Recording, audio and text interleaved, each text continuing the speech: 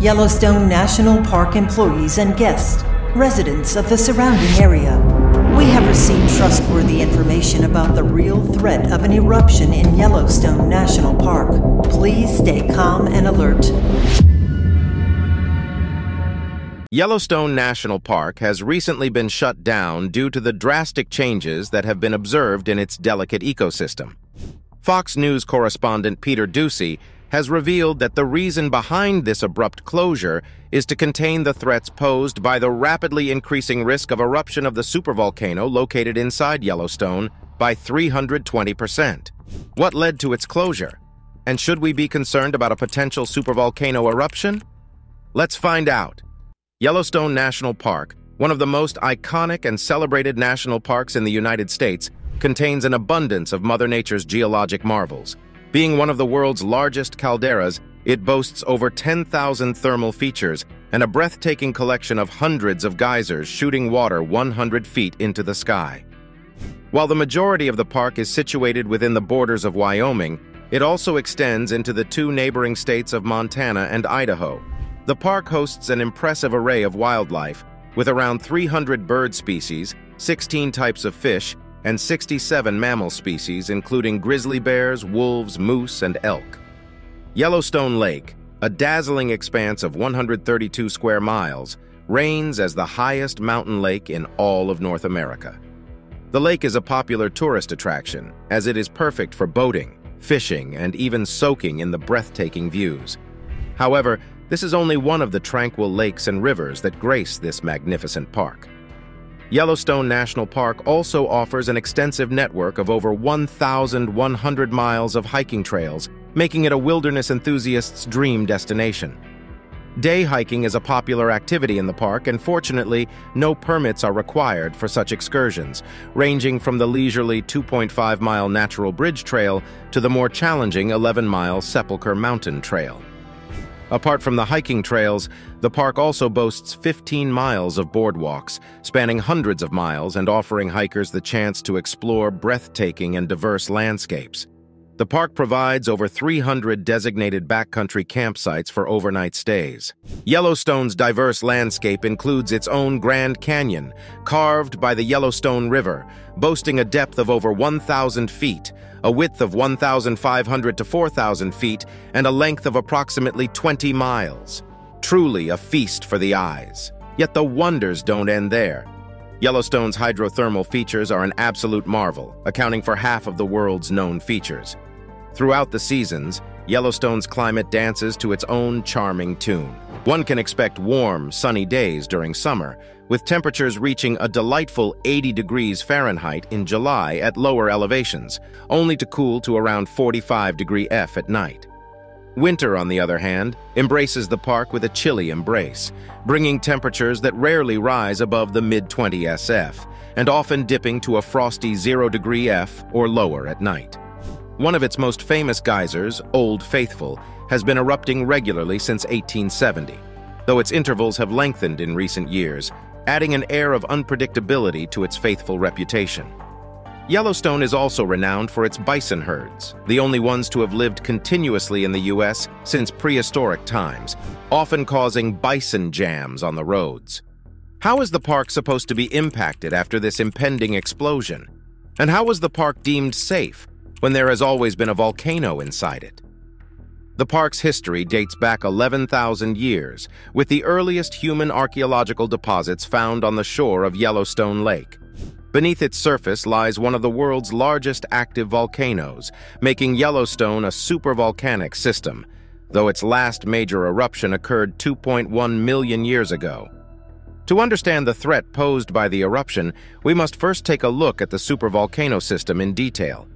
The location of Yellowstone National Park on top of one of the world's largest active volcanic systems has led to the formation of the incredible geothermal wonders in Yellowstone, which are some of the most diverse and impressive on Earth. But what is a supervolcano? Beneath Yellowstone National Park lies a supervolcano, an immensely powerful geological feature capable of ejecting more than 1,000 cubic kilometers of rock and ash in a single eruption, which is 2,500 times more material than the 1980 Mount St. Helens eruption that caused significant devastation.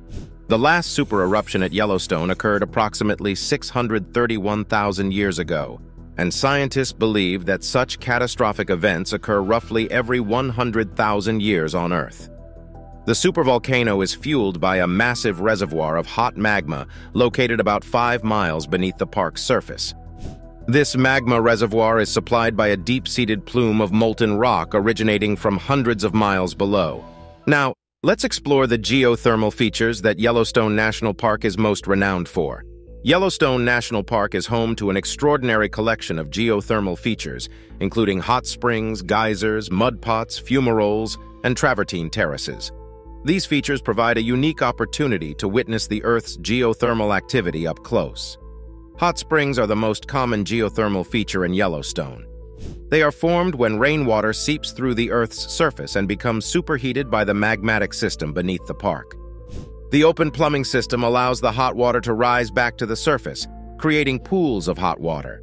Some hot springs can have boiling waters, which may lead to explosive eruptions, but most maintain a constant temperature due to convection currents. Yellowstone's hot springs are known for their vibrant colors, caused by thermophiles, microorganisms that thrive in hot temperatures and create stunning mats of color. The intense heat and the presence of different minerals in the water also contribute to the stunning array of colors, ranging from deep blues and greens to vivid oranges and reds. Geysers are rare and fascinating natural fountains, since there are just around 1,000 active geysers in the world. They share similarities with hot springs, but they have constrictions in their plumbing systems, which prevent water from circulating freely to the surface. As a result, the deepest circulating water in the geyser's system can exceed the surface boiling point. The increased pressure near the surface causes the eruption, with tremendous amounts of steam forcing water out of the vent. Old Faithful is the most famous geyser in the world and erupts approximately every 90 minutes, reaching heights of around 130 feet. Yellowstone is home to more than 500 geysers, making it the largest concentration of geysers on Earth. Mud pots are another fascinating geothermal feature in Yellowstone. They form when thermal water heats the collected surface water in a shallow, impermeable depression. The steam and gases that emerge from the feature's vent cause the water to boil, creating a bubbling and gurgling muddy landscape. Mud pots are often associated with the characteristic smell of hydrogen sulfide gas, resembling the scent of rotten eggs. Microorganisms in mud pots help convert the gas to sulfuric acid, breaking down rock into clay and giving the mud pots their distinctive colors. Keep watching to get a glimpse into the fascinating geothermal features and how their activity could increase the chances of the volcanic eruption. Fumaroles, also known as steam vents, occur when a hydrothermal feature has very little water, causing the water to boil away before reaching the surface. As a result, steam and volcanic gases are emitted from the vent, sometimes with hissing or whistling sounds. Fumaroles are openings in the Earth's crust through which volcanic gases escape, such as carbon dioxide and sulfur dioxide, creating a surreal and otherworldly atmosphere. They are often superheated, with temperatures as high as 280 degrees F. Black Growler in Norris Geyser Basin is one of Yellowstone's famous steam vents. Travertine terraces are formed from limestone that is dissolved by thermal water. As the water rises through the limestone, it carries high amounts of dissolved limestone, i.e. calcium carbonate. When the water reaches the surface, carbon dioxide is released, and the calcium carbonate is deposited, forming the chalky white mineral known as travertine.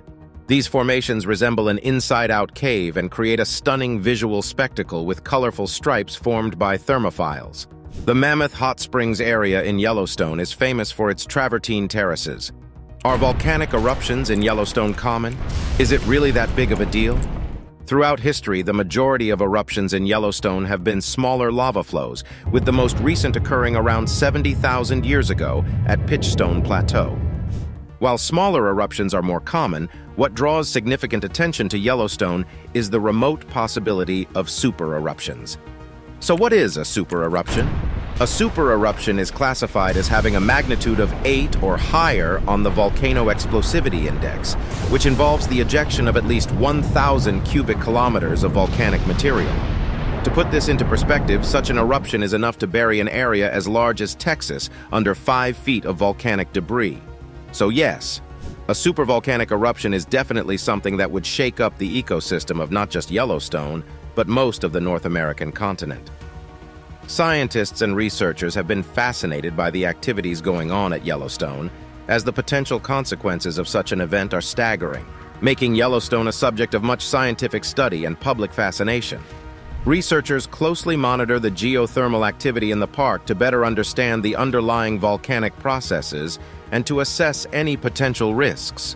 What will be the impact of this eruption on the park? Apart from lush forests and greenery, Yellowstone National Park is a haven for wildlife, boasting over 200 species of animals that call this pristine wilderness their home. Among the most iconic inhabitants are the bison, North America's largest free-ranging population of which can be found in the park. Once on the brink of extinction with only 24 individuals remaining, their numbers have rebounded to nearly 4,700. Gray wolves have also made a remarkable comeback in Yellowstone. After being eliminated from the area by the 1970s, 31 gray wolves were reintroduced between 1995 and 1996. Their population has thrived, now numbering over 400 across the greater Yellowstone region. These predators play a vital role in the park's ecosystem, and Yellowstone is home to both grizzly bears and black bears.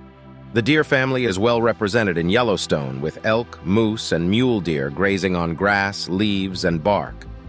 Pronghorn antelope, capable of sprinting up to 60 miles per hour, can be seen grazing on the prairies. Mountain lions, also known as cougars or panthers, are elusive and typically reside at higher elevations. In addition to the larger mammals, Yellowstone is teeming with smaller but equally fascinating creatures. Chipmunks, ground squirrels, martens, beavers, river otters, and yellow-bellied marmots are among the diverse range of small mammals that call the park their home. The park is a haven for various bird species, including the iconic bald eagle, America's national symbol. Ospreys, with their distinctive dark stripe across their eyes, are often spotted near bodies of water, adept at catching fish. Peregrine falcons, known for their incredible speed during dives, nest on cliffs near valleys and rivers. With such diverse and abundant wildlife, Yellowstone National Park provides a unique and unforgettable opportunity to observe animals in their natural habitats and appreciate the wonders of the natural world. Is this closure a rare occurrence? How frequently is the park shut down for visitors? National parks, including Yellowstone, are rarely closed entirely unless there are extraordinary circumstances or emergencies that pose significant risks to visitors' safety or park resources.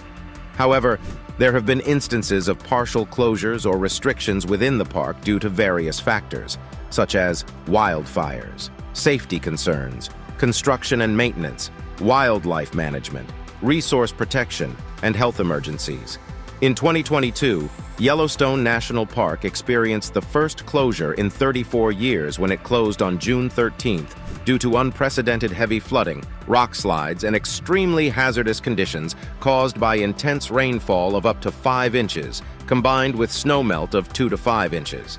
Subsequently, on June 22nd, the southern portion of the park partially reopened, allowing visitors to enter with certain restrictions in place, and specific safety measures were enforced to ensure visitor well-being.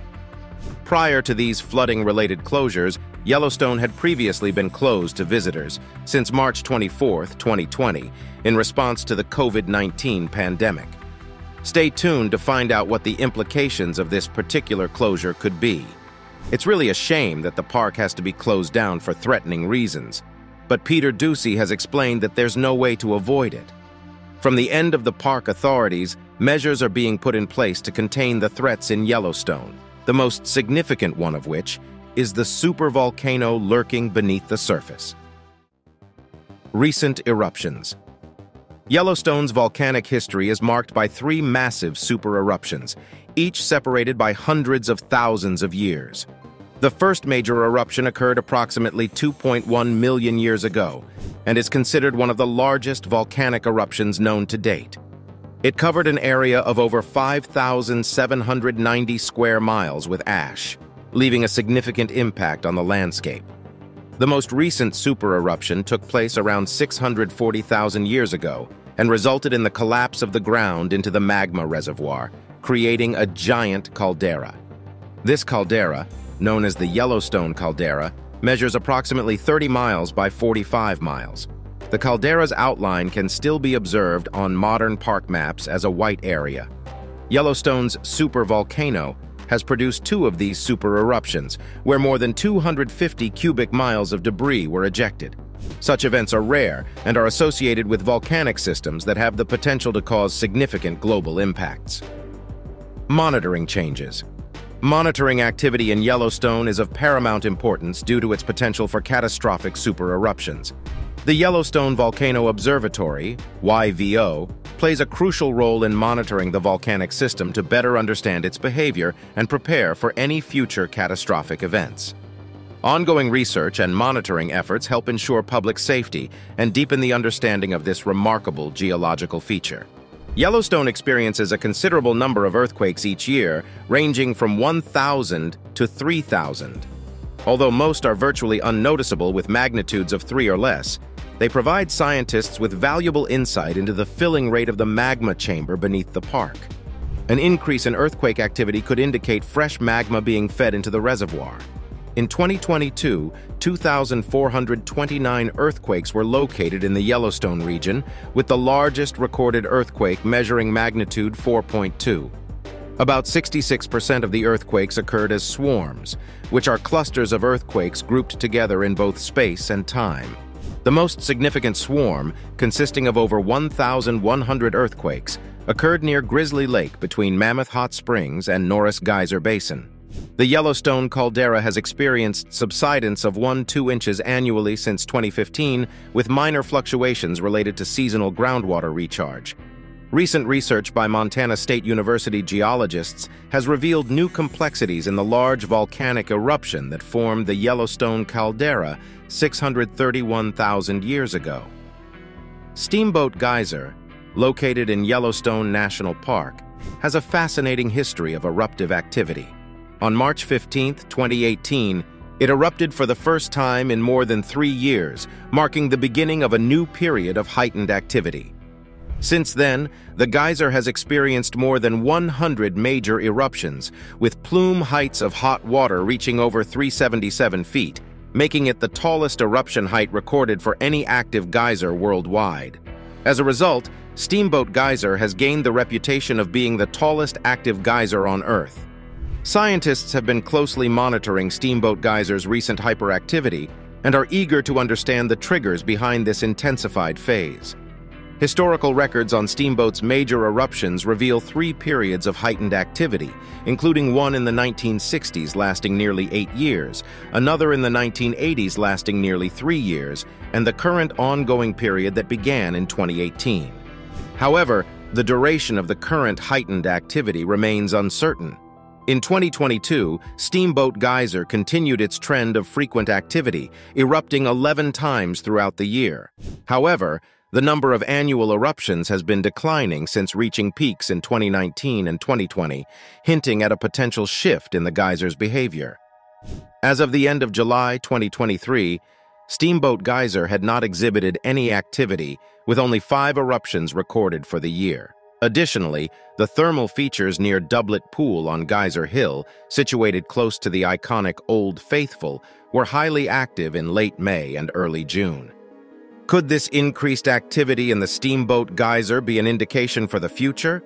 But what would happen if the supervolcano actually erupted? If the supervolcano underneath Yellowstone National Park were to experience another massive eruption, it could have catastrophic consequences. The most likely eruption scenario would involve multiple warnings like smaller lava flows and a typical volcanic eruption, possibly preceded by a swarm of earthquakes as magma makes its way to the surface.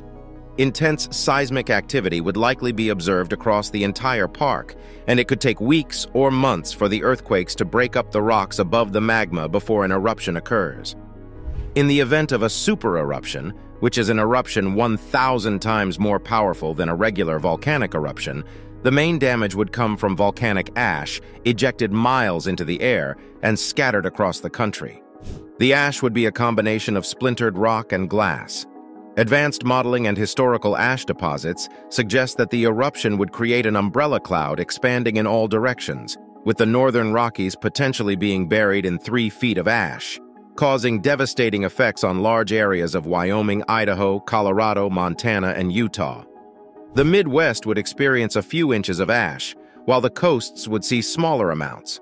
Volcanic ash, even in small amounts, is capable of causing severe damage, including fatalities to people, plants, and animals, and destruction of buildings and infrastructure. A few inches of ash can destroy farms, clog roadways, cause respiratory problems, and disrupt essential services such as sewage systems and power distribution. Air travel would likely have to be halted across much of North America due to the presence of ash in the atmosphere. Furthermore, a supereruption of this magnitude would have significant effects on the global climate. Volcanoes can emit sulfur aerosols that reflect sunlight back into the atmosphere, leading to temporary cooling of the climate.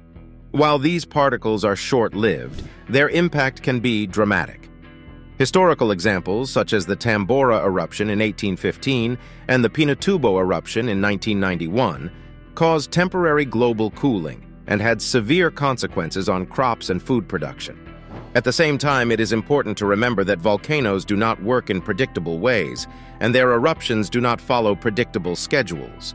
That is why it is so important to stay informed about the developments and consider the ruthless side of nature while indulging in its beauty. Despite the best-laid plans of humanity, nature shall always prevail. Thanks for watching. Make sure to watch this video. You won't believe it.